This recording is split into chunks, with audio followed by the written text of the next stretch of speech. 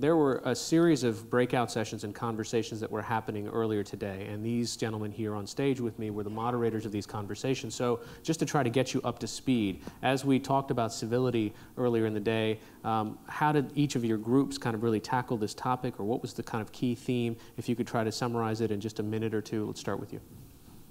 Thank you, Hari, and welcome everyone to the National Constitution Center. Wow, round one.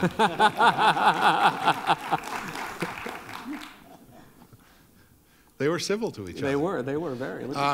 Maybe they'll switch positions next time they walk by, too. My group focused on social innovation. We were really the non-academic group, and what we were trying to focus on was the relationship between civility and actually solving key social problems, or our social effectiveness.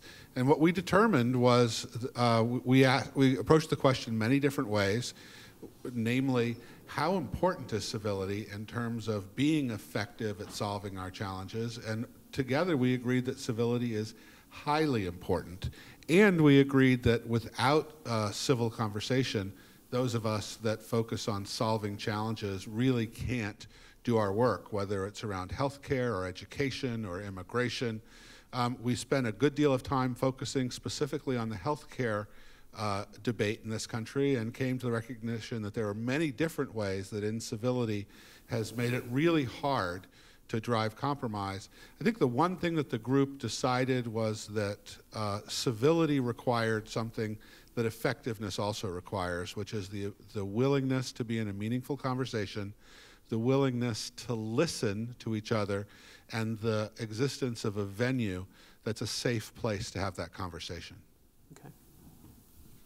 Our group was on ethics and public philosophy, and we did have political philosophers in the group, but also members of the media, activist organizations, law professor, and amongst this group there was strong sense that robust political discourse is desirable, so that there wasn't an interest in focusing on promoting a relatively narrow understanding of civility as simply habits of polite and courteous conversation, but there was a belief that participants in political discourse would benefit from showing greater concern to make arguments that are truthful, greater respect for opponents, including really trying to grasp the opponent's arguments and not react to it disproportionately. And there was a sense that these kinds of responsibilities are greater for governing officials, for political leaders. They should be more conscious of trying to be truthful and respectful. The responsibilities of the general public are real but lesser. Beyond that, we discussed, because many felt civility is not the key problem, a number of other possible changes in American life, including improving education to promote grasping of other points of view. Some suggested modifications of electoral institutions, of campaign funding, and everyone was concerned about the role of the media in reinforcing polarization. But there wasn't agreement on solutions in this regard, except perhaps that the media cannot easily should not be regulated. Reform from within is all we can hope for. Some thought that our problems are not so severe. Some thought that they are profoundly severe. And on those topics, we had a good discussion, but not agreement. I was a part of the religion group, and we had a diverse group of people who were both pastors as well as teachers of religion, and people in public media. We asked ourselves, what are the distinctive contributions that religion makes, both to complicate and to complexify the question about civility here. So one of the strands that we lingered on a bit was the prophetic tradition within religious communities to be at times deeply incivil in the name of truth or in the name of God.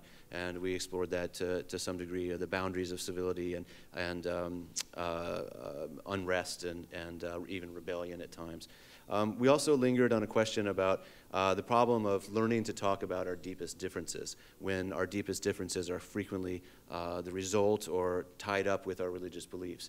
And we found that that was a big problem, but also an opportunity to learn how to talk to one another in a particular way. And in order to do that, our group spent some time discussing teaching about religion, both through avenues of public education in schools, but also through the media. So we considered teaching classes about religion, and the perils of doing that and the potential upside of doing that, and also about questions of whether or not exposing people to diversity was a threat to religious belief, a boon to religious belief, or a boon to civility and the kind of conversations we might have. All of that was part of the question about informing our conversation about the things that matter to us most, so that we can be respectful of each other as human beings, even if we weren't admiring of religious beliefs that we disagreed with. I moderated the communications and media group, and like all the other groups, it was a very diverse collection of people, and so it was very difficult to come up with any kind of specific agreement about recommendations for how we could improve the media. I do have bad news for our moderator. There was some support for defunding public media in our group, but beyond that, I think the things we talked about was how the media could encourage more responsible speech by celebrating critiques of irresponsible speech within ideological camps. Because if you critique somebody from another political view for their rhetorical behavior, that's just seen as a political attack. We lamented the decline of fact-based investigative reporting and the trends toward more punditry and commentary. Part of that is a function of another issue we addressed, and that is the profit model of the way the media is structured in this country. And so we did toss around the idea that there could be other models of journalism with nonprofit models of journalism and so on, but we didn't get real specific about what those might look like. We also talked about audience and how we could encourage all citizens to expose themselves to a variety of different kinds of media and diverse voices, and to be more critical consumers of media content. And finally, we discussed at some length how the media might model cross-ideological discussions rather than reinforcing the kind of echo chamber that people complain about nowadays as contributing to the polarization of the public.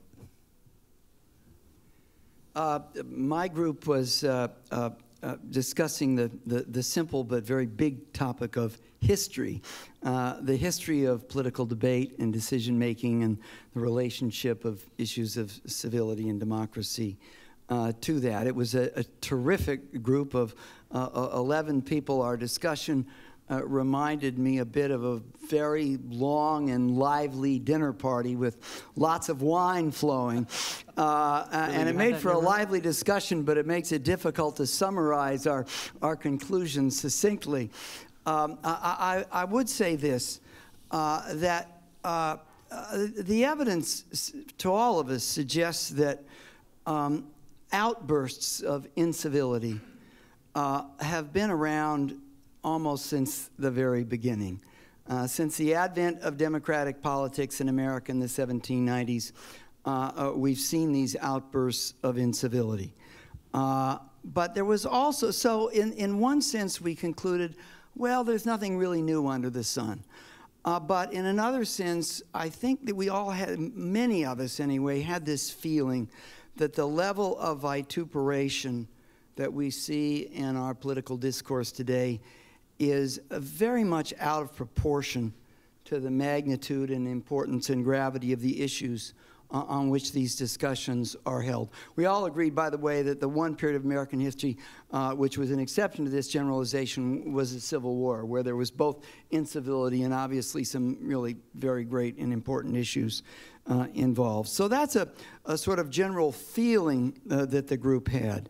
I think as a group we were as much concerned with the functionality or dysfunctionality of politics as we were with the issue of civility. I think we all, looking at the history of American politics, are able to tolerate some level of incivility as long as the government is able to get something done. And again, I think most, perhaps not all of us, were inclined respectfully, I think, to perhaps disagree with Congressman Hamilton's comment this morning, that we do see a disturbing element of dysfunctionality, particularly in our nation's Congress today. We tried to get at the causes of this increase in civility and dysfunctionality. I'm afraid the media came in for some pretty hard knocks on that score. And I'm somewhat sad to report that we didn't have any magical solutions. I think there was a sense that the genie is out of the bottle, and we're not sure how to put him or her back in that bottle. Okay, so one of the things, kind of a common thread that I heard when I watched a few of these online and just visited your rooms was that there's perhaps a false bifurcation, that this is a left-right or liberal-conservative issue, that this is the Tea Party on one end or the Republicans over here, so what did your groups think about that? Is there some need to try to figure out how to represent the spectrum of political thought and where people fit on that continuum a little bit better? Maybe it's not just the media's job, but also these organizations? Well, we did address it in the sense that, I think we acknowledge there's irresponsibility on both sides of the political spectrum, and that's what we are trying to come up with, is how do we discourage that. And I think the suggestion, and I believe it was Kathleen Jameson that made the suggestion that the most impactful ways to do that is to have people within their own ideological camps. We must persuade them to draw the line when their colleagues are being rhetorically irresponsible. And if I can add, there was a perception that the changes in the American political system and the media over time have both contributed to a situation in which partisan political elites in both parties are more polarized, less willing to be respectful, not merely willing to compromise, than at most, certainly not all points in America's past, contributing to dysfunctionality, and that one source of that was that campaigns are now perpetual, and the media pick up on the most sensationalistic aspects that help mobilize voters and activists, and this contributes to the polarization that gets in the way of governing. I think we had a big discussion about this in our religion group, of course, as well, to recognize the fact that there are no two positions on any given idea. And so for us, the model was to help educate people and to remind ourselves and others that there are no two positions. Islam is not either a violent religion or a peaceful religion.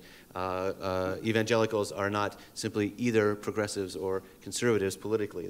There's a wide space and millions of opportunities to talk to your neighbor, to read about other religious traditions and find the many spaces, and not to try to bifurcate debate or polarize debate on an issue that's so complicated as religion. There's so many options. We had some disagreement. There was a little sense among some in the group that actually Republicans might benefit more from incivility, which I think others in the group strongly disagreed with, and felt that it went both ways. But I also think that there was generally an implicit sense among our group that there really is sort of two sides, that this incivility is not a sort of networked incivility, that it really is sort of right versus left in terms of how it's playing out in policy. I mean, is, something that you touched on in the sort of history group, does incivility increase our distrust in government, or does government increase the, it's sort of, where's that loop? Where's that feedback loop here? Is that because the government is dysfunctional, is that why we're becoming more incivil, or does it actually decrease the effectiveness of government when we are incivil? Toward the end of our discussion, Ken Burns quoted George Washington, who described government as the palladium of liberty and the palladium of security, but yet for so many Americans today, government is the enemy. It's the opposite of that. And that fundamental divide, that fundamental distrust of government did seem to many of us to be driving some of the passion in today's political debate. I'll confess that many of us, and another one of our panelists, Dan Okren, chided us a little bit. This group did have a liberal bias, I must say. And so he really chided us into putting ourselves in the shoes and heads of Republicans or Tea Partiers to imagine their view of the world, to sympathize a bit more with their view. Again, we agree that in the present age of media, it's getting harder and harder to do that. I mean, it seems that there is a certain effectiveness to being incivil, right? I mean, we all watched what happened in Wisconsin because people decided to protest their government in certain ways. Now, if it was absolutely peaceful and if it sort of didn't, if there weren't people shouting necessarily, would the cameras be there, right? That's one of the questions that you always get. I could write letters to congressmen very quietly. I could organize a campaign of letter writers. That's never going to make the evening news. So is there a certain effectiveness? I mean, is being incivil one of the best ways to try to get your point across? Well, that certainly speaks to the media group again, because it is the way to get attention on the media. That's clear. Some people argue. Susan Herbst has a new book called Rude Democracy, in which she argues both civility and incivility are strategic choices. Sometimes people use the appeal to civility to silence the voices of dissent, and people who are dissenters use incivility to attract attention and be heard. So both of them are strategic choices, certainly, and in the context of the media, incivility is very effective. Now, what I think Congressman Hamilton was trying to say today is that it's not an effective strategy in the context of a congressional debate or a policymaking process in general.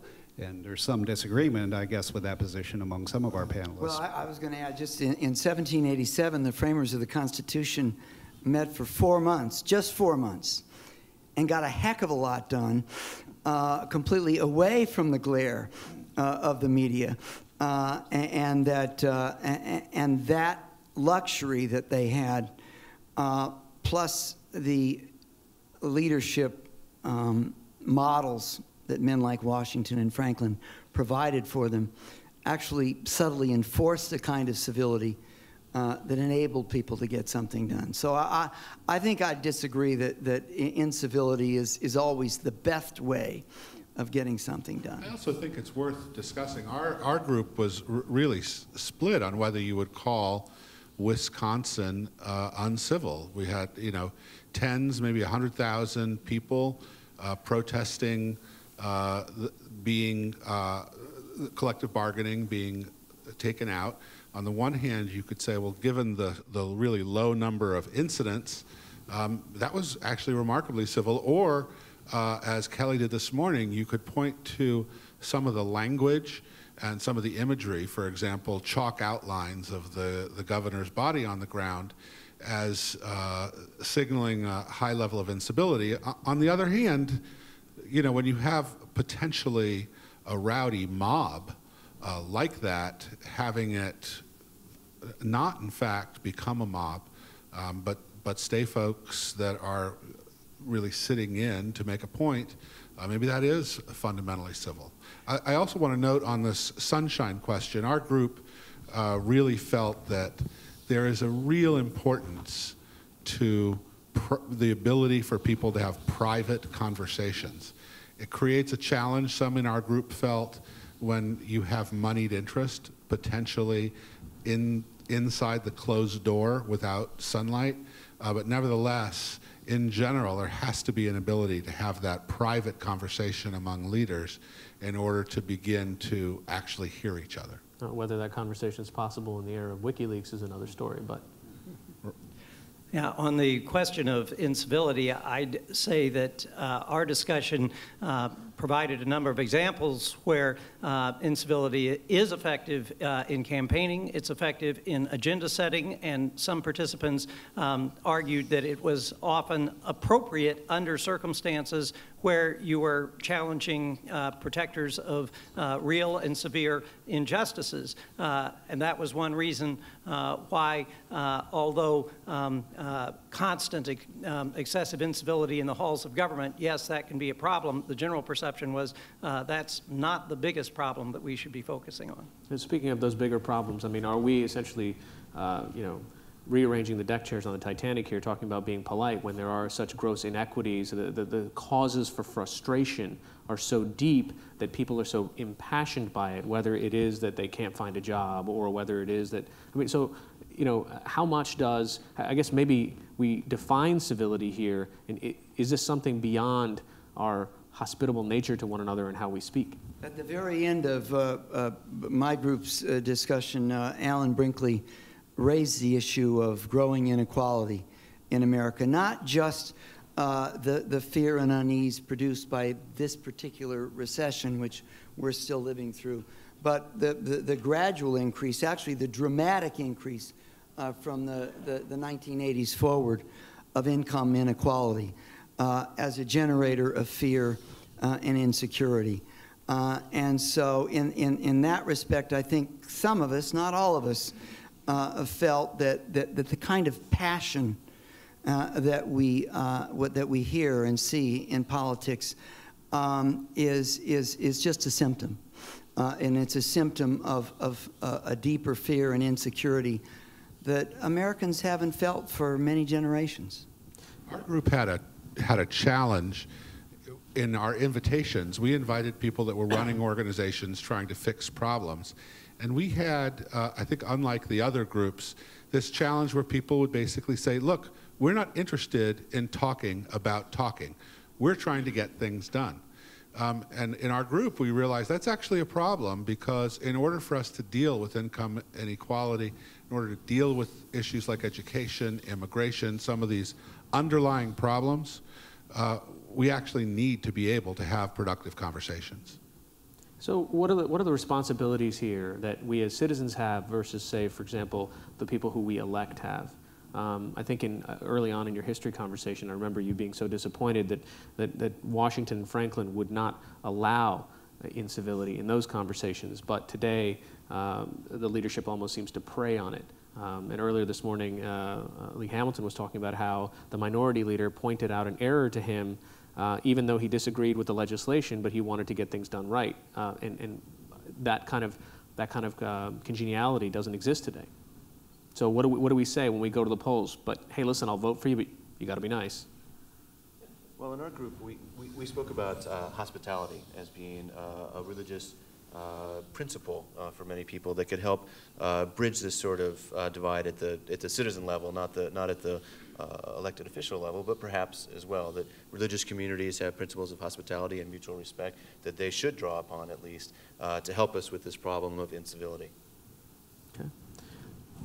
Our group was fortunate enough to include Mayor Wilson Goode, and he cited a point at which 2 weeks before every election, he found that he'd be in the subway and train stations shaking people's hands, and about 2 weeks before every election, they would opt not to shake his hand. People would walk by without really looking at him when they decided. And I was expecting him to say, and that is, where incivility begins to go into politics. And he went the exact opposite way. He said, and that's something that you have to be able to respect. They had made the decision that they're not going to support me because they don't like what I'm doing. They make that decision about 2 weeks before the election, and that's completely within their right and not uncivil. Okay, so we've got kind of an interesting format for this. You saw the our young mascots walk by. That was round one. I'll just call them that versus the thing that I'm thinking about calling them. But they'll walk by again and they'll signal round two, and that's for the participants. All the participants that were assembled here are going to have an opportunity. It's sort of a very cerebral version of Survivor. You're going to be able to kick people off the island. Vote us off the island. Right. So there you go. There's round two. So if you could go ahead and start to line up, and really the way that the conversation is going to flow. Remember that we'll kind of continue this conversation. If you have some thoughts and ideas that you want to say, listen, we also talked about this in our group, and this is really important to me, then come up here, and then eventually, as you spend too much time up here, you'll get booted off by the next person. So while we do that, while you're lining up here, let me also just say kind of one other question for your groups. That's right, now would be the time. Get up, really. And we're also going to have some audience response questions. You've got some little boxes that are with you, and I'll get some cards going in a bit here. So the last question for these 5 moderators that I wanted was that what do we do with the body politic, with the public that's out there? How do we increase a level of civic literacy? And is it the school systems? Is it the churches? Is it the workplaces that we need to figure out ways that really emphasize the importance of listening to an alternative viewpoint? Is it just the media's responsibility? Well, we were fortunate to have a high school teacher in our group who described to us the experience of exercises that expose his students to hearing and engaging arguments from other sides, including observing opposing arguments in the courts of law.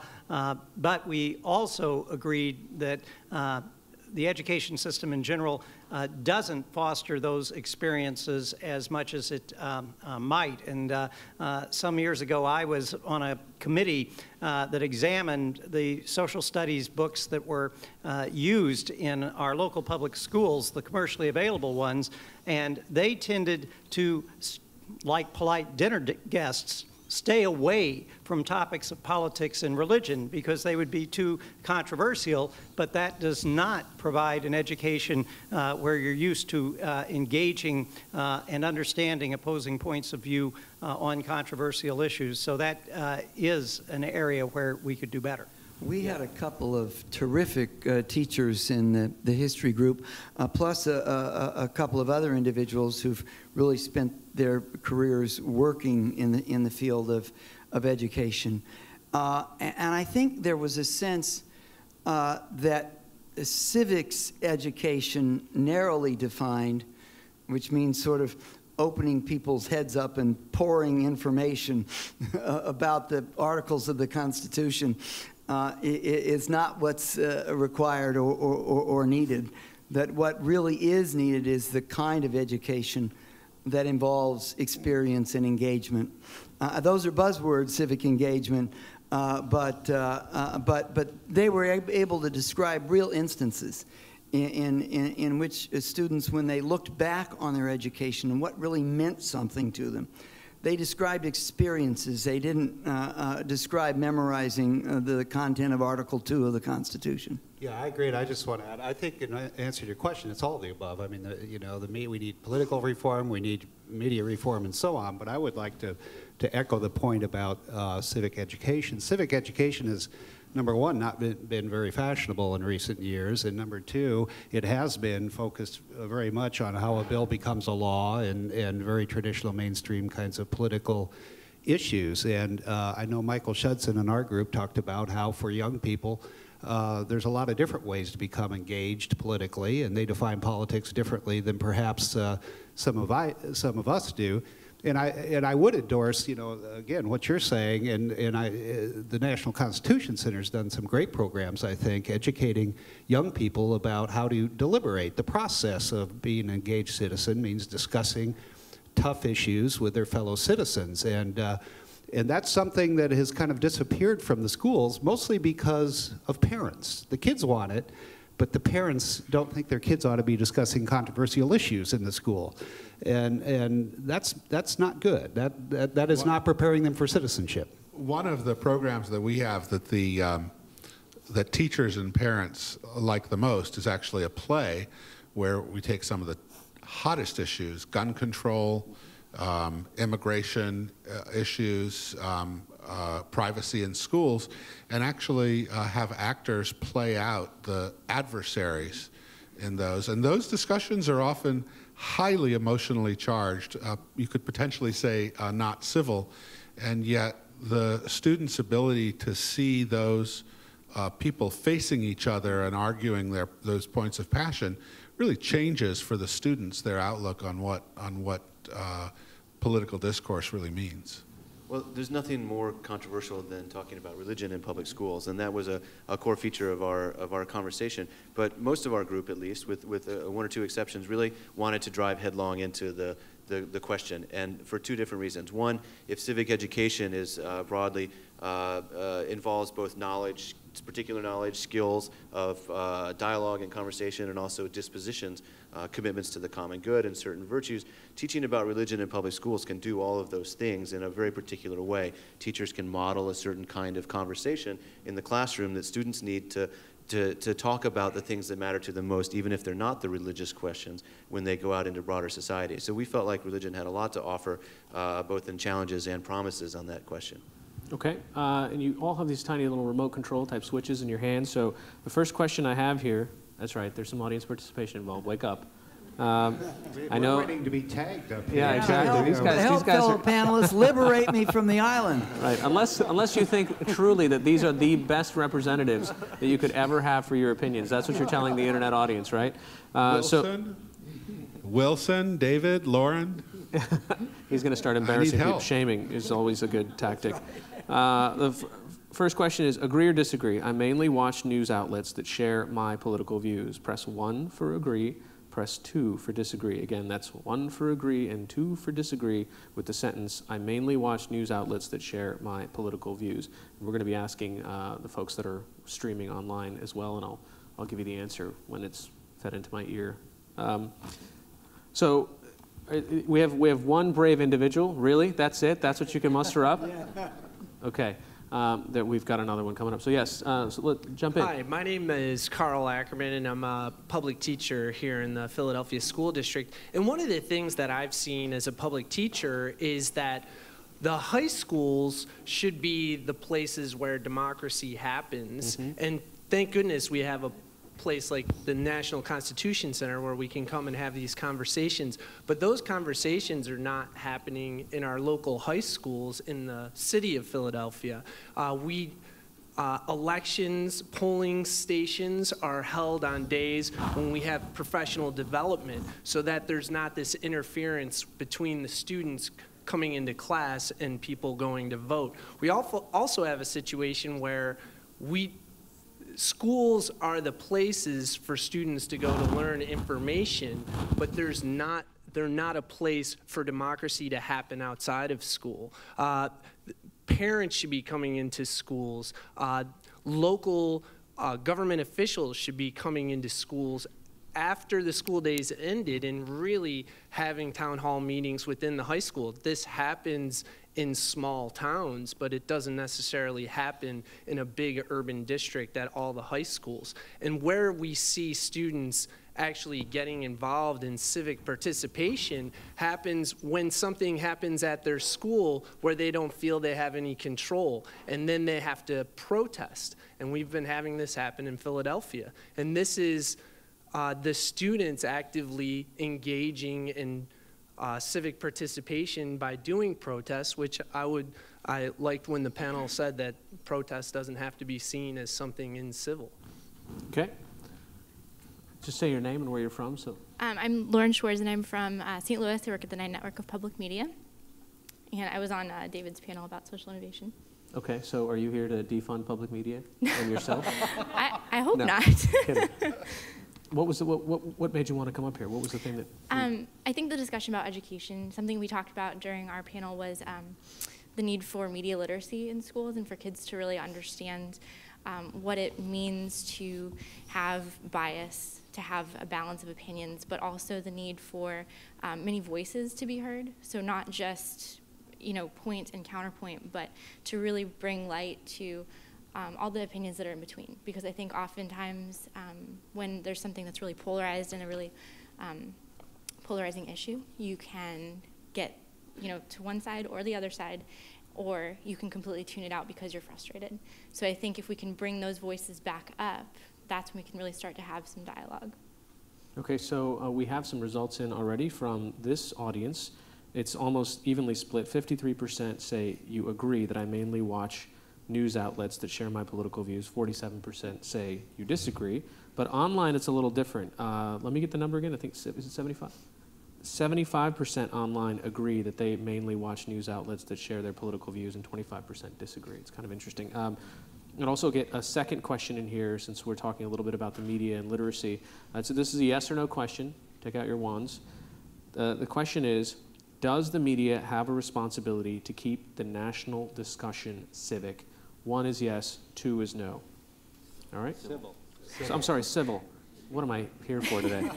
I think I've heard the word civility more times in one day than in the last 5 years. And that's not because I'm in the media, I'm just saying. So again, just in case, does the media have a responsibility to keep the national discussion civil? 1 is a yes and 2 is a no. So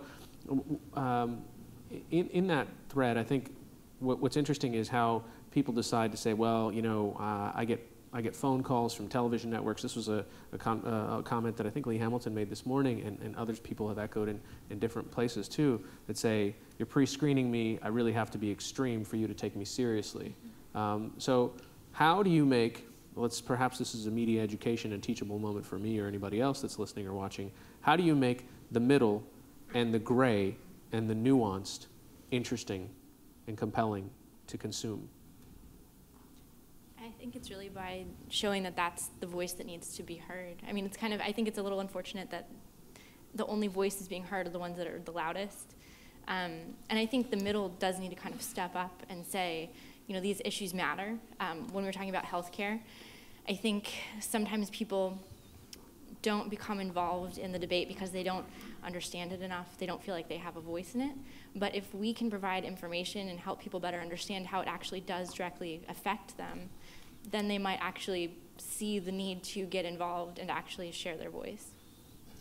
I would love to hear that question answered by some of our media folks. I think a lot of us spend a lot of our time trying. So I know in trying to get the National Constitution Center heard on some of these issues, it requires being clever, say with a title that says, "Can we talk?" But actually a more clever thing to do would be to be more provocative, but as you get more provocative, you get less civil. I'd be really interested, for example, what Ken Burns would, how he would answer the question about. But he's got to get in line and get down on here to get on stage first, you know what I'm saying? Look at these 3 brave individuals. If she was in his group, shouldn't she be over there? Yeah, she hijacked, staff gave her someone else to hijack, so okay. I'm actually here inappropriately. All right. So anybody can replace me. That's right. So we've got the results in from question 2. Again, the question that we asked was, does the media have a responsibility to keep the national discussion civil? It just looks like a C, really. And here in the room, 2/3 of you, 66%, for those of you who really need the numbers that way, said yes, it is the media's responsibility. Online, interestingly enough, 83% said yes. So when you think about the fact that 75% of the online audience that was polled and responded, obviously not a scientific survey, all those disclaimers included, they said that they are listening to media that is similar to what they agree with. But at the same time, they feel it's the media's responsibility to keep the national discussion civil. 83% of them, right? It's kind of interesting. So if you guys want to keep lining up, you're welcome to. All right, so go ahead. Can I just comment? That's an interesting finding because, of course, the media's response to criticism of them featuring the loudest voices and the more extreme voices is they are just giving the people what they want. So that's an interesting response in that context. If I can also add to that, I think the fear in not being a loud voice or being really opinionated is that people won't listen. But I think there's a way to have perspective without being loud or demeaning someone else's point of view. So I think as long as you can have perspective, you can still showcase, balance and many sides. You just don't have to be the one yelling and saying, well, the other side's completely wrong. Oh, go ahead. As the new kid on the block. Say name and where you're from. My name is Munir Crady. I am a teacher in the Philadelphia School District and an actor, and I would consider myself a traveler as well.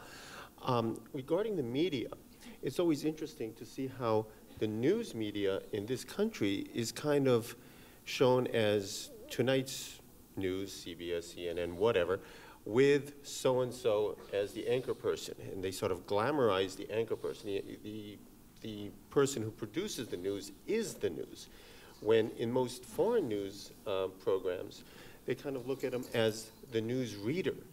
And they just bring the news. They don't throw opinion in it. They don't throw various other aspects that make these news programs look so slanted as they do here.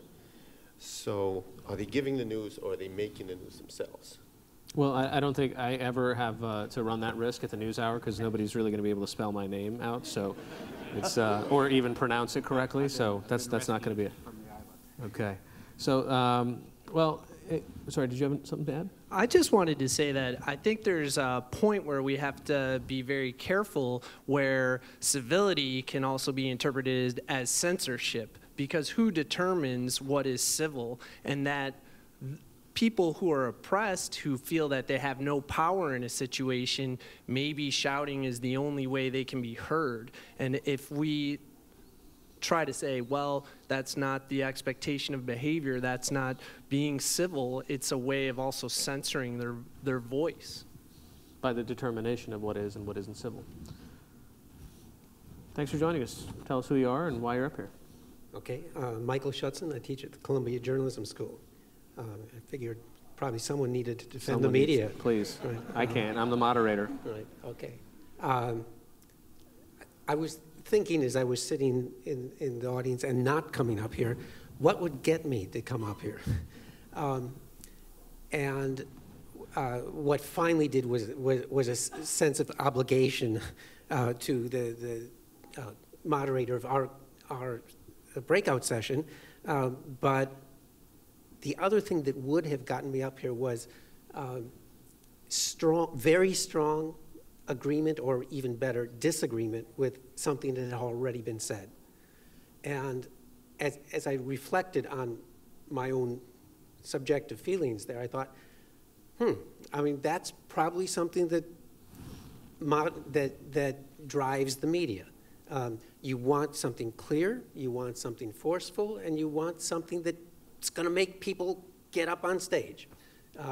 And I don't, in terms of our general considerations here, I don't see how we're going to change that. I think that's natural and normal, and you want an audience, you want to generate a response, and sometimes that the relatively uncivil statement is what's going to do that. The relatively extreme statement is what's going to do that, and that helps, within bounds, which would need to be defined, but that helps make conversation work.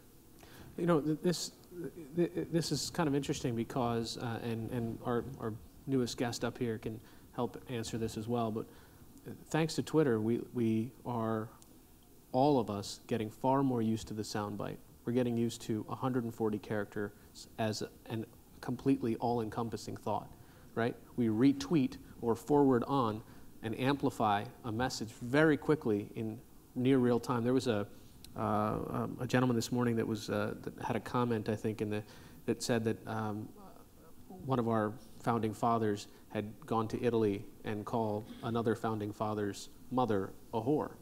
Okay, but it took a while for that news to reach back to the United States, and perhaps the time for passions to cool is impossible today. And that if someone calls you out on Twitter or Facebook, or all of a sudden you have your aunt ringing you saying, oh my God, did you hear what this politician or what this news person or whatever it is had to say about you? is the technology forcing a greater amount of incivility?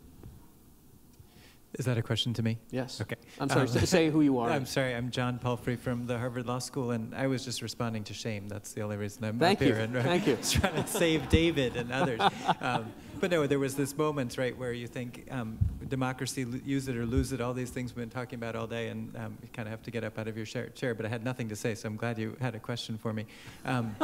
Look at that guy. He was transparent about the whole thing. You got to give it to him for that. True. So how is it changing? I think the internet does several things, but I do think we should start by saying that these new technologies are not the technologies driving it, it's us driving it. We are the designers of the technology, we're the users, the agency is on our part. But what does our use of social media do to our discourse? It does a bunch of things. One, it speeds things up. Plainly, it's a faster cycle between different people saying different things. Plainly, there are more people who can say more things. Plainly, there's a scale effect. Anyone who writes something from this room here at Constitution CTR instead of National Constitution Center, could be heard anywhere else in the world that someone has access to the technology. As you noted, there's a premium on fast and short and so forth. And I think the last thing that it does primarily is it's an amplifier. So if something is intriguing, it gets made viral, right, by this retweeting effect that you described. And I do think that that is something that can skew us in terms of the more provocative and the more soundbitey is more likely to go viral in that sense. Okay, I'm going to take some moderator privilege here, and we're going to change the rules of round 2. Each one of these people can shame one of you publicly to get you on the chair. I think it's totally fair. So pick somebody in your group that you really disagreed with, perhaps, to get them on this chair. So one way or another, you're going to have to come up here. Let's just do that. So, because if shame works, then so be it. I'd like to add something about, the news business in itself is a business. You're based on ratings. If you come up with something, loud enough, different enough, shocking enough, you're going to get people to watch. And people like to watch this. So therefore, that's where we get the stories we get. Hold on. I think, you know what, you might not be off the hook that fast. I think there was some sort of a rhyme or reason. So the person that's on there longest is the one that gets booted. Is that right? No, you, I think, yes, that's you. You're out. You're back in. You're back in. Yeah. See that? Yeah, exactly. That's what you get for being a volunteer. No good deed goes unpunished. Thank you very much for staying. Now everybody's going to stay. No. I think that, yeah, exactly. So literally make eye contact with one person and really just guilt them, and this will work. Okay, so I'm sorry, sir, introduce yourself. Yes, William Allen. I'm from Michigan State University, and I came down as a sacrificial victim for my colleagues whom I didn't want to see shamed. But I will say something on the question that has been mooted in the last few moments. I'll remind you of the story of Balaam's ass, if I may. Balaam was, of course, a prophet who was resisting direction from God and going on his way to respond to an invitation from Balak to curse the people of Israel. His ass prevented his moving, and he abused the ass in a most uncivil way. But the ass spoke. And this outrageous, unseen thing of the ass speaking got his attention such that once he opened his ears, he was able to open his eyes and see the angel blocking the way. Sometimes what you call uncivil speech is needed to open people's eyes. So you can feel free to clap. You're fine. It's in several conversations about the civil rights movement, we kind of hear that would Martin Luther King Jr. have been as effective had there not been the force of a Malcolm X? And I guess in closer terms today, are there advantages or disadvantages for the conservative movement if elements of the Tea Party represent a very strong force in one direction or the other? I mean, we've already seen just in the past few weeks that Speaker Boehner has made certain decisions that he might not have had he not had a very strong base of Tea Party supporters, or I should say Tea Party advocates that were members that decided to say, okay, this is really important to us. That might not exactly be where the party's going. Certainly, I'll speak to it as someone who's been a victim of uncivil speech for more than 2 decades. I'm restive with the predicate that the subject of discussion is the Tea Party. It strikes me that that's an inappropriate way to frame the discussion of incivility. The real question is, what is the common discourse and where do we all stand in it? And rather than naming one part of that discourse, I think we ought to ask ourselves, what is our responsibility to the discourse? So that to take the Tea Party as a totem of incivility, which is the unspoken premise, I think, is fundamentally mistaken. Okay, fair. Ma'am, you came up because? Don't just say shame. I think my name is Tanya Hamilton, and I'm a filmmaker. And I think I came up just because I wanted to also maybe interject a little bit of kind of the ordinary person into the conversation, and to maybe kind of, I was on the media panel, and maybe to kind of talk a little bit about, maybe take it a little bit beyond sort of the idea of sort of news, be it sort of television or radio or print, and maybe look at sort of narrative media and how that affects the ordinary person, and how that sort of shapes, in a way, our ideas of sort of black and white, kind of you over there, me over there, and the lack of sort of use of that gray, sort of the complexity of how we all, you know, kind of live in the world, and maybe even to kind of have a little further discussion about how really, how it all goes back to this very sort of human and emotional kind of basic thing, you know, that I won't listen to you if I feel like you're rolling your eyes, or, you know, I won't listen to you if I feel like you're not listening to me, and how basic and emotional that is, and that everything, of course, on top of that is really valid. But as a filmmaker, I feel like my job is to figure out how people tick so I can create them. And I'm always interested in the things that kind of make up a character, and I feel like it's always so emotional, no matter what's on top of it, no matter what sort of the basic kind of intellectual, you know, kind of exterior is. There's, at the center of it, there's something very emotional, and I think even more so for the average person that's really kind of struggling to figure out all of these very, you know, sometimes kind of sophisticated issues, and how to wrap their brains around it. So. I was just going to add in one more comment in the hopes that I'll get voted off. But one, in a day of talking about civility, we've talked about different entities or parties who might have something to say about this and how we might inform our youth, right? So we talked about the government having a responsibility. We talked about the media. We've talked about schools. Talked about public media, but no time in the day have we talked about parents, actually. It just occurred to me as I was listening, what is the sort of ordinary person response? And I do actually think that much of this conversation is about things that also happen in our home and how we relate to our children and what we teach them. And the word about listening was the perfect keyword for me of that, which is, are we teaching our kids to be good, active listeners? Does that maybe hold, in some ways, part of the key? As I think I'm almost on my way out, I just wanted to bring up one thing about civil discussion. Was during the debates, the elections with Obama and McCain, I remember this one thing that I found very interesting was when McCain was holding a speech and a woman breaks in saying, "I don't trust him, he's an Arab." And McCain responded by saying, "No, he's not an Arab. He's a decent person." And he was trying to say something positive, but in a way, he completely hit the other direction. So Arabs are not decent. I found that very interesting. I must at least say, I think you got the inflection wrong. He did make the statement, but not with that inflection. I think it was perfectly clear what he was saying in the context, that Senator Obama is a decent man, not as opposed to being an Arab, but just a decent man. What it sounded like. There's text and there's interpretation. Yeah.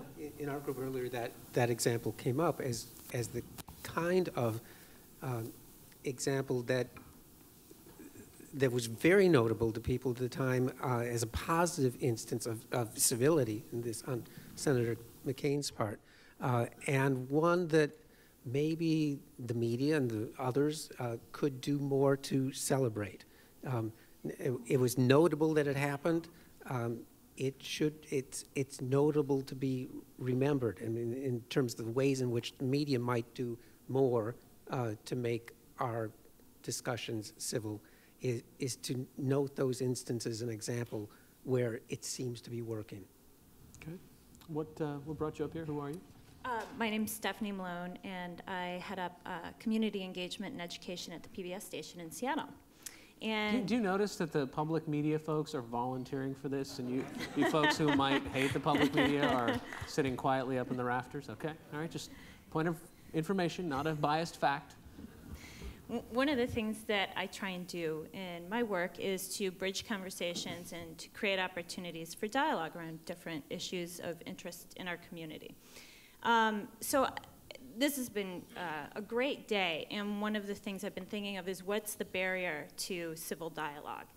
And I think I'm going to frame my comment in the form of a question, because I don't have the answer, but it's something that I'm struggling with that I hope some of you might weigh in on. And that is corporate personhood. And I think of the Supreme Court's ruling, which gave corporations some individual rights in terms of being able to contribute to political campaigns, and the amount of money that's infused into political campaigns, and especially now the endless campaigning that Ann Gutman referred to today, and how that chips away at the governing process. I wonder what that does to limit our civil dialogue, or if it doesn't. But that's something that's been on my brain today. Okay. Go ahead. I'm sorry, you're moving the mic. That's a usual signal for me if somebody's jump in. Well, it's not that I'm without ideas. No. I didn't think that. I would say this, since you're talking about the media, I'm among that minority who did not hold the media responsible in your instant click question. And I can illustrate why I make that decision at the same time as indicating I think the media can do more. The media likes what I would refer to as the tight shot. That's why you often see the outrageous or exaggerated without a lot of context.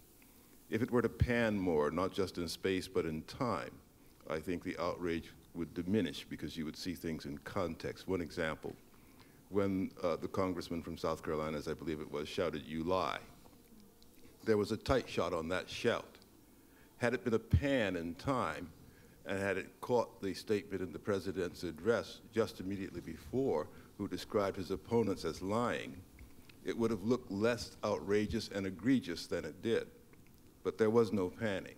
So that's a simple technique that could have made it less troublesome than it otherwise appeared to be. Okay. Well, I mean, you know, this emphasis on context that you're getting to, I think, not necessarily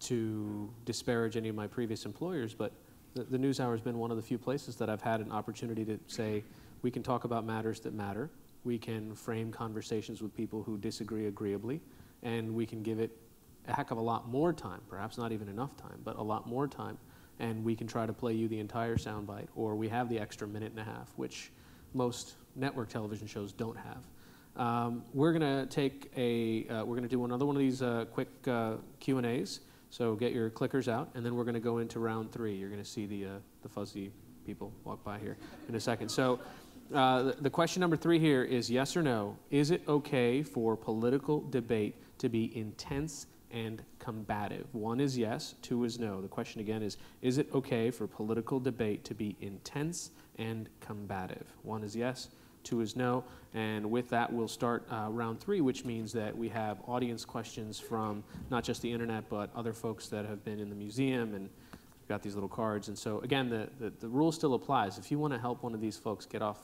the chair right now, you're going to have to come up and save them. And I think that, you know, they're doing great so far. So let's see here. This question here: do you believe our political leaders actually want a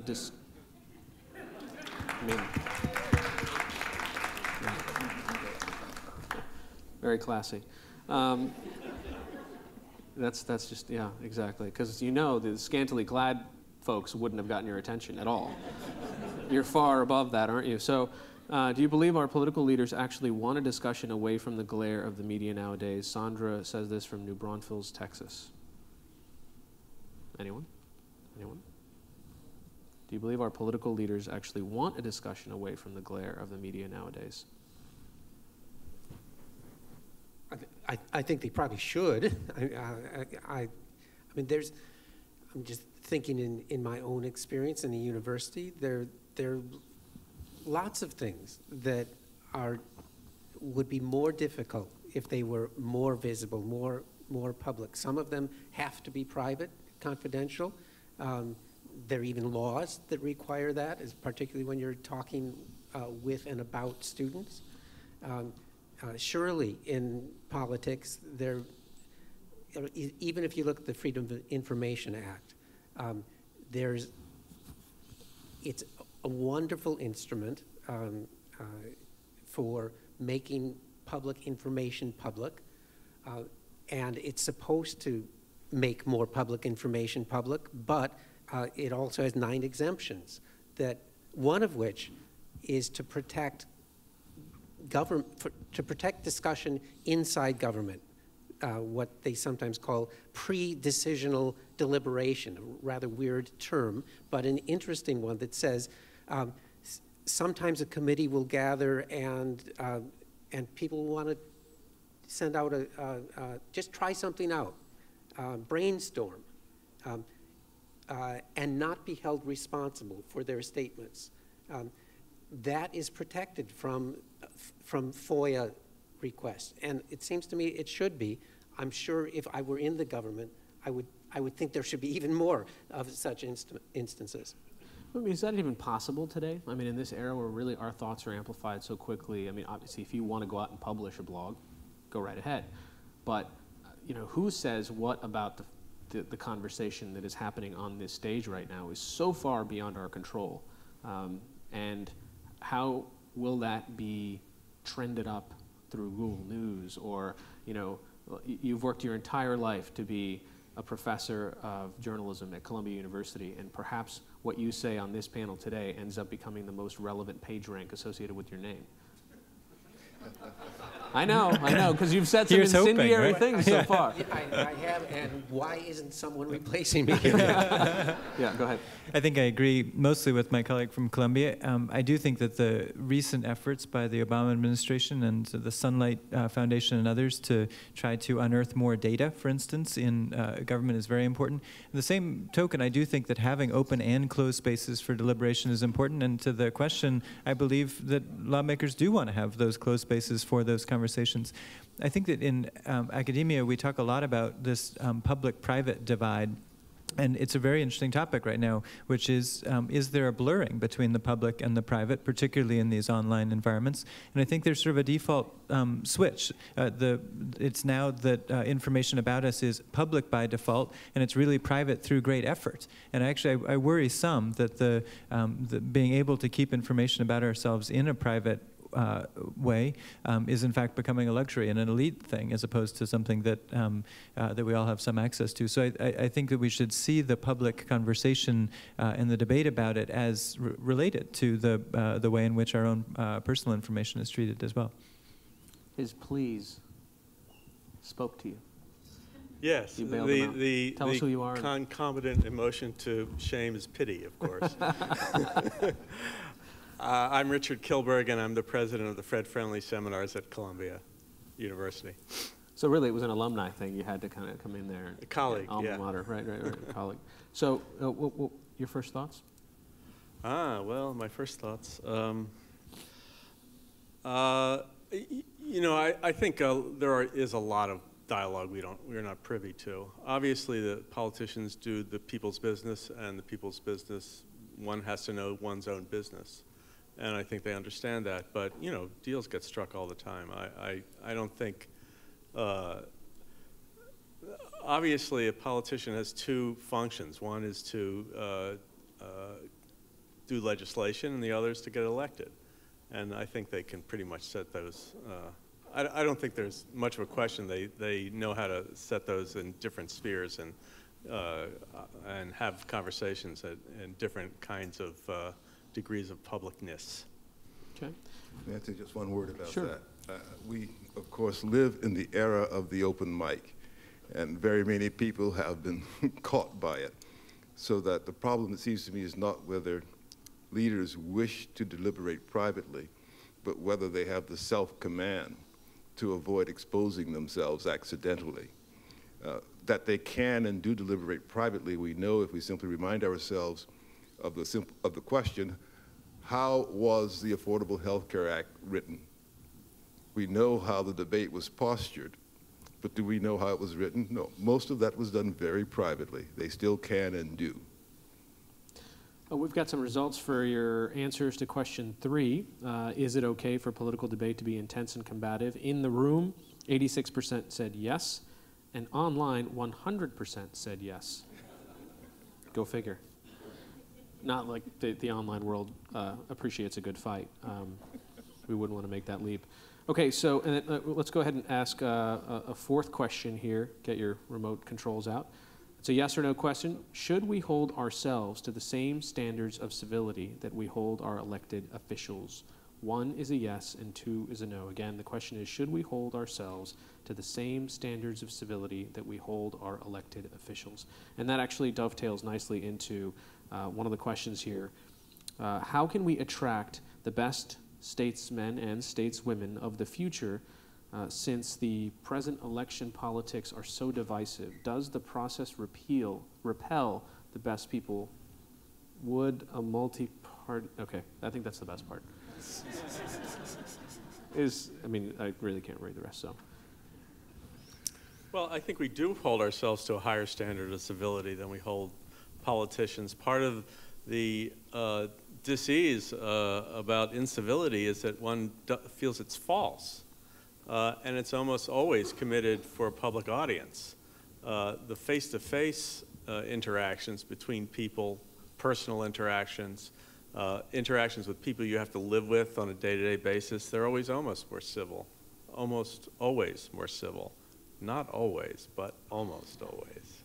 But because there's so much at stake, right? I mean, and the consequences are bigger. I think that's a big part of it. I mean, you're really unpleasant to someone, you have to either own up to it or defend it, or in very, very real ways. Whereas I think that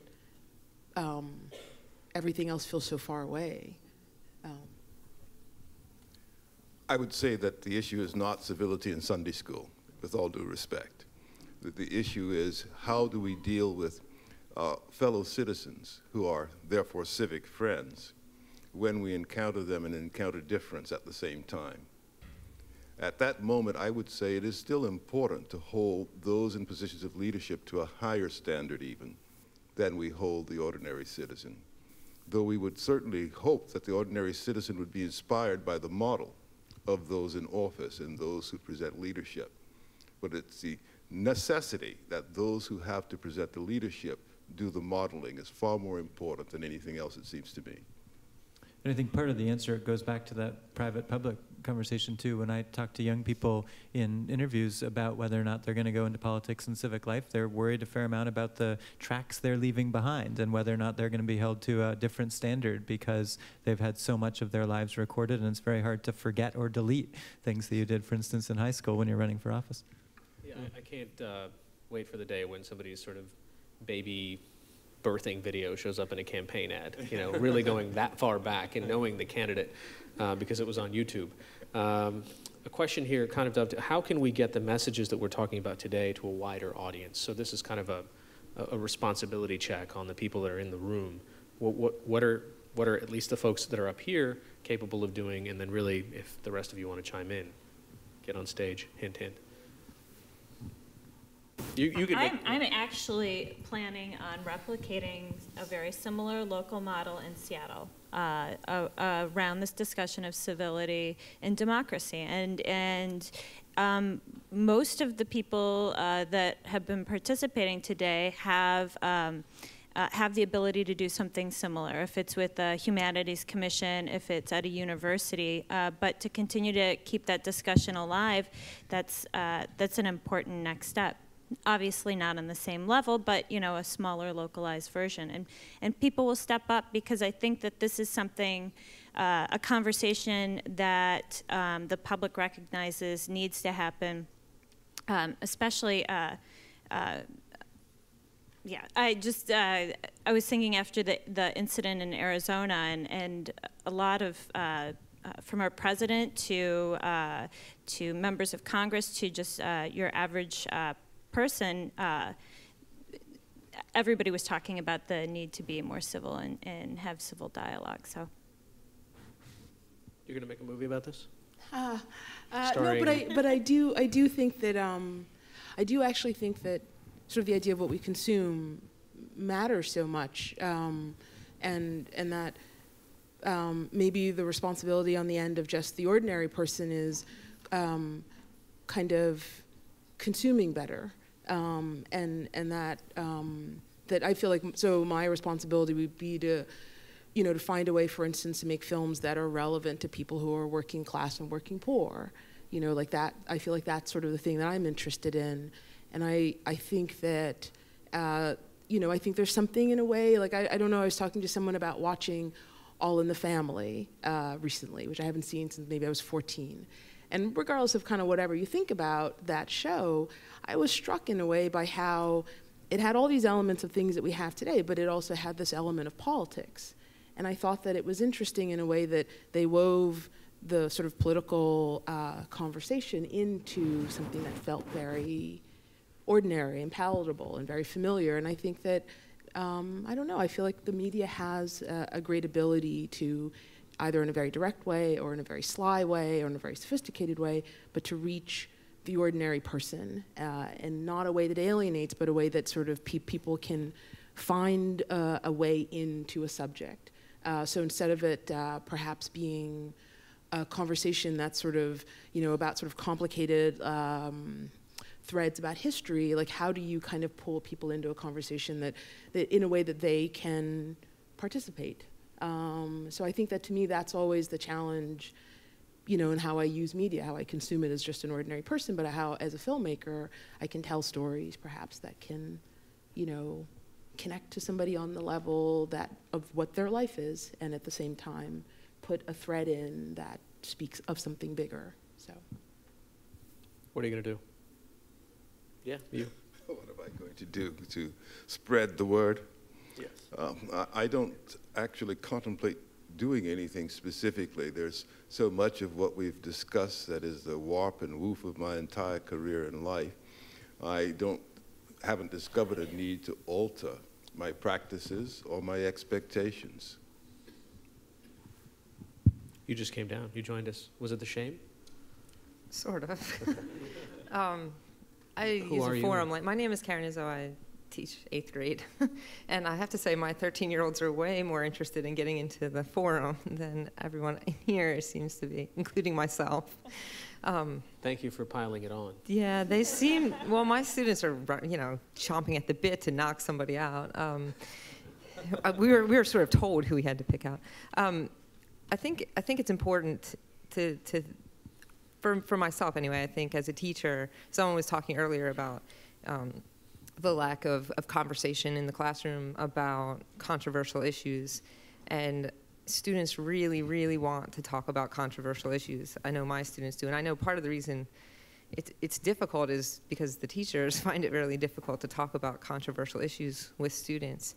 But I'm encouraged for the future in terms of civility and democracy and dialogue and discussion. I know last year there were some very contentious budget debates in the town where I teach, and I was encouraged to see a number of students from the high school level, particularly since they were going to be voting that year, coming out and talking very eloquently about how some of the things that, you know, some of the budgetary issues were going to be affecting them, and they were very civil and very impassioned at the same time. So I think more conversations are important. I mean, in the friendly conversations, I mean, you actually made a great, not business, but these were actually the wedged issues. It's not a great business. No, you made a horrible business, but you made a phenomenal program. The controversies actually offered you the opportunity. Those wedge issues that were on everybody's minds, that were the sort of hot potato issues, that was actually the most fascinating stuff. You got people, you figured out a way to get people to disagree beyond agreeably, but really just to get them around the table. How does it work? Well, first of all, we say that these programs are about the contention of legitimate differences. So that we're automatically talking about things which, you know, honest and respectable people can agree to disagree about. You know, one of the notable failures of over the years was an attempt to have a dialogue in Israel about the Israeli-Palestinian issues, because there was no ground for conversation. I don't think that's where we're at here in this country, anywhere near where we're at. But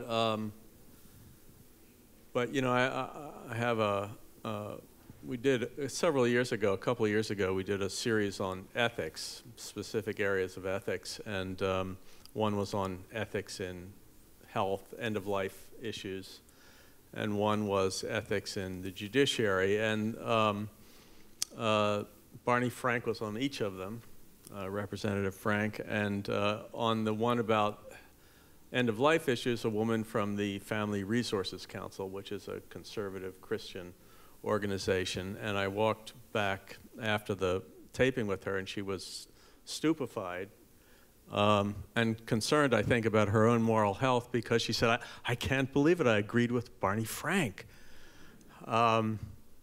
Later, when we did the thing on judiciary, it was Barney's turn, walking out saying, oh, I agree with Justice Scalia, I can't believe it. I don't think and I consider that an incredible achievement on our part to get that kind of response from those people. But on the other hand, I don't think it changed their public dialogue at all. I think I do think that it may well have created personal bridges so that there could be conversations, again, shall we say private conversations or private understandings, in which they realized that neither side was the devil, that they both had the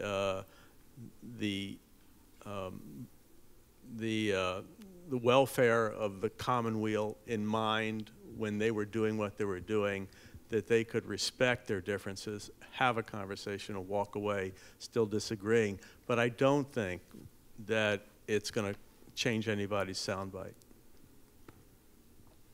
Sir. Yep. Hello.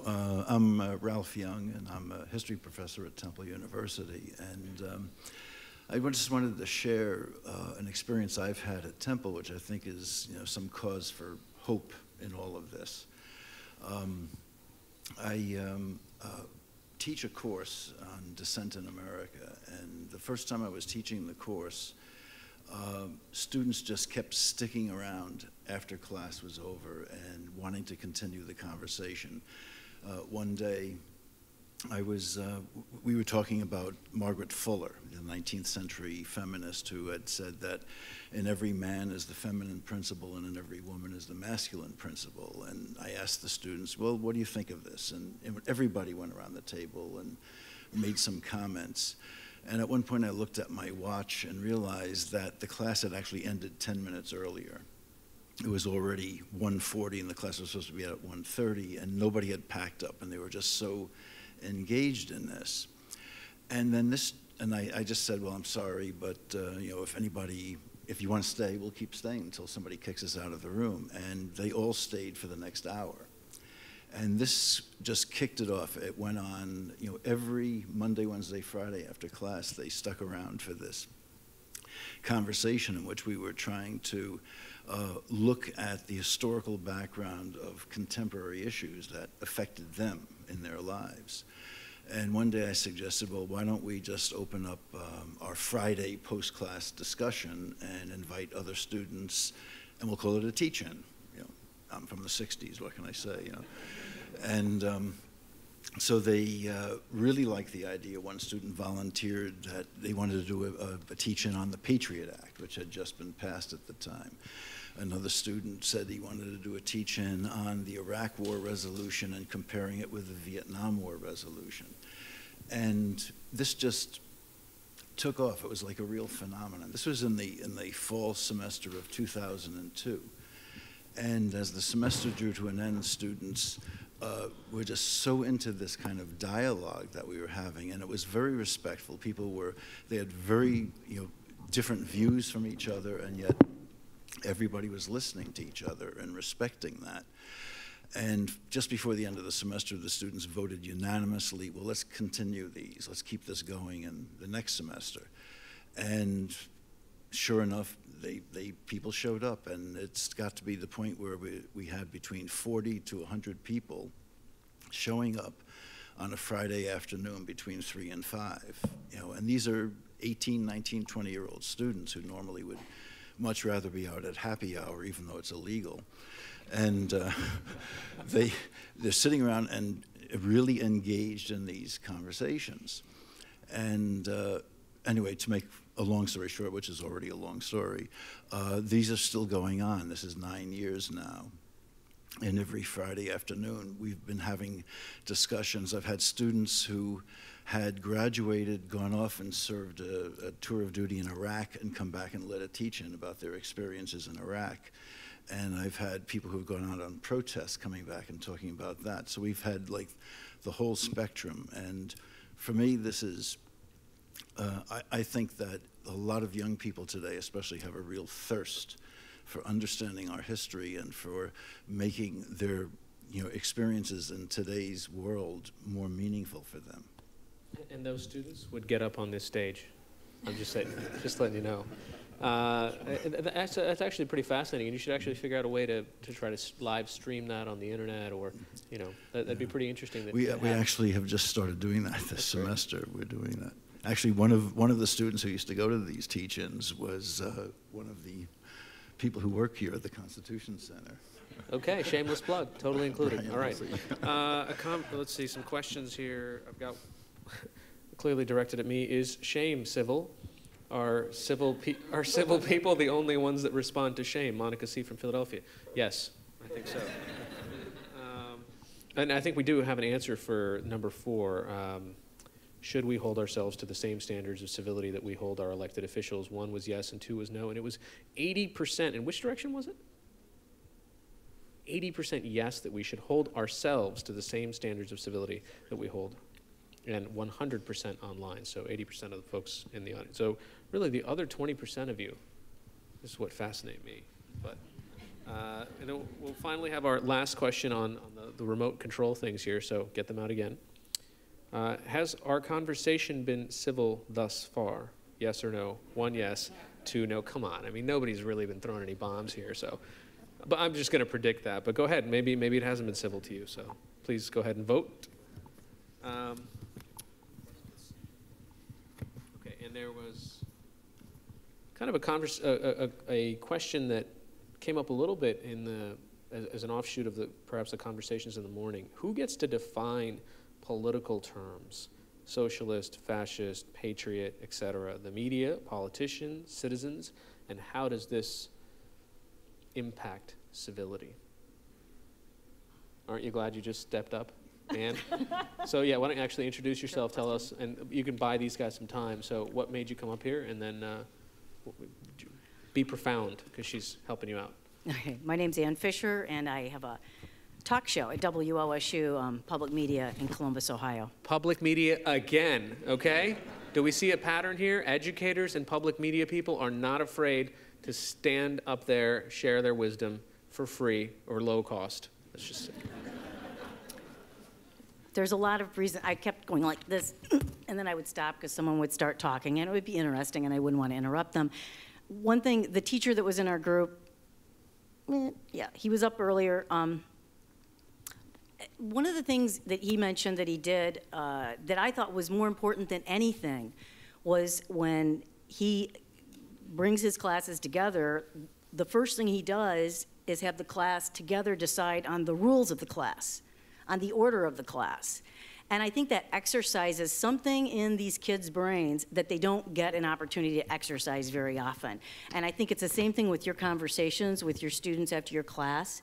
And I think I think it's literally, there's that whole idea of brain elasticity now. I think it is literally something that is a muscle in their brain. They're getting to exercise, and it's the most valuable thing you can do is teach them to self-govern, teach them to make these decisions on their own. And everything about schools today, all present company excluded, seems to be about coming in, accumulating some kind of knowledge and facts and figures and then regurgitating it at some point. And I'm generalizing, of course, but this is particularly true not in college necessarily, but in grade school, high school, that sort of thing. So the more we can help them exercise these parts of their brain, making decisions, joining in a conversation extemporaneously, not being required to answer a question on a test and do it that way, and participate and make up the rules of their own class. That's what they want to do. I think that's what they're thirsting to do. And I would love to have one of your students up here, frankly. I moderated a panel discussion a few weeks ago about a study that was done on adolescent girls, and they weren't on the panel. None of them were on the panel. There were some of them out in the audience, and I really wanted to know what they thought and what they, how they would like to see programs developed around nurturing them and that sort of thing. So that's what I wanted to talk about. Semantics, I can do that too. Okay. Go ahead. Well, another thing about going off on that is that as teachers, as educators, we do have a responsibility to bring out of the students, instead of just putting something into them. And like, for example, during these teach-ins, I always try to encourage, if somebody asks a question, not to have whoever's leading the teach-in necessarily answer it, but to ask within the group, well, does anybody want to respond to that? And get a dialogue going rather than just a Q&A kind of thing. And I think that's, very important to do that. A thing on just the definition idea, and I don't know if this is actually directly responding to that question, but we have to remember that civility and civil disobedience are two different things here. And civility, in a sense, I think the way I've been looking at this is, can we get our politicians, can we get people that are talking on the political dialogue to be more respectful of each other and still disagree in all this? But civil disobedience is for people who are disempowered trying to become empowered. This argument about civility between, say, Republicans and Democrats, well, they're all the power structure. They're empowered. This is not a question that, maybe they're trying to hold more power over each other, but they're not, they all have that seat at the table, as we say. And the people who are, whether it's Martin Luther King or, any of the people that have, staged protests who don't have a seat at that table, who want to be part of the power structure, that's when, more things are acceptable in that regard. Semantics? Don't have an opinion. Well, in our public dialogue, words, if to address the question, words begin to assume implications that absent that public dialogue they wouldn't necessarily have. If in France, if you're in a dialogue and someone is a socialist, why, that's a political party. That's all it is. In America, a socialist is a political slur. It doesn't have to be intended that way, but most people will hear it that way because of the history of our language, not because of the intention of the speaker. So I think who has the right to define it? These things are organic and they evolve over time. No one really has the right to define anything, but I think if the legislation is called the Affordable Care Act and if it's called Obamacare is that an interpretation, or should we just call it legislation? Well, they're both interpretations. Right. And no one, I haven't heard it much called the Affordable Care Act. But I actually thought the question was towards some of the dialogue this morning that I was trying to address. Yeah, well, that's obviously a fight, right? That's part of the evolution of how this is playing out, and there's no wrong or right. Frankly, personally, I don't, even though I know Obamacare is often used as almost intended as a slur, I frankly, personally, just think of it, well, it's Obamacare, fine, It's almost become like what Kleenex is to tissue. Right, It's just kind of lost its punch. one thing that I think Jon Stewart does on The Daily Show very, very well is take what the media's done with all the different little one-liners they impose or apply to different situations, and how it just kind of spins almost out of control the use of these phrases. And I can't think of any right now, of course, but he does a kind of a regular deal on that, show all the media spanning all different points of view, almost come out saying the exact same thing over and over and over again. The most trusted man in news on Comedy Central. I didn't say it. I think that was the guy with the bow tie. Okay, we've got probably 7 or 8 minutes or less, so if you're on the bubble, I feel like this is a pledge drive. Please call now, please give. It isn't, but it's just to try to get you out of your seats and get down here. I know that you had a lot of conversations, maybe you're just all talked out, but if we've just got a few minutes, so if you want to do that, go ahead. You were about to say something? No. Oh, all right. So, and remember that this is archived forever, so no pressure. I mean, this could be your 5 minutes. There we go. We've got one guy coming down. You know, when we've been talking earlier today, I kind of see a couple of these sort of consistent threads of, one, that it's not just a bifurcation, that there are these nuances, that there are these gray areas, that people need to be respected, that we need to create a venue, that people need to listen, et cetera, and and as Professor Young said, that there is hope, that there are people that still take this seriously. Why are you here? Well, I finally convinced you? Yeah. Well, I gave up. So I'm Alan Brinkley. I'm a historian at Columbia. A lot of Columbians up here today. I just wanted to get back to the issue of civility, which was the core of this meeting, and I believe in civility too, of course. But I think there are also things that are more important than civility sometimes, and I think we've been talking this morning about the Founding Fathers. One of our Founding Fathers was Thomas Paine. I wouldn't call him a particularly civil person, but a very important person in the history of the United States. William Lloyd Garrison, one of the most hated men in America, who launched the abolitionist movement. You know, I could go on.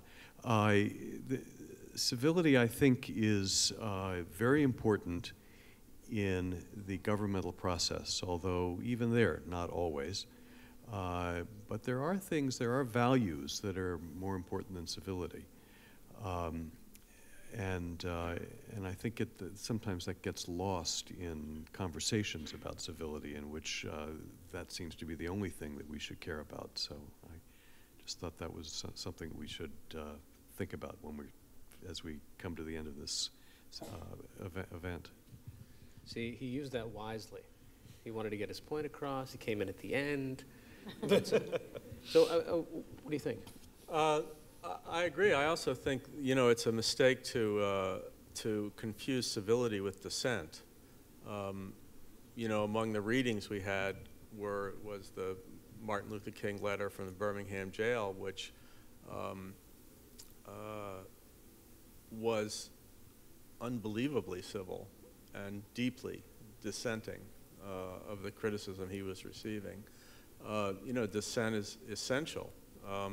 It's a question of how it's expressed.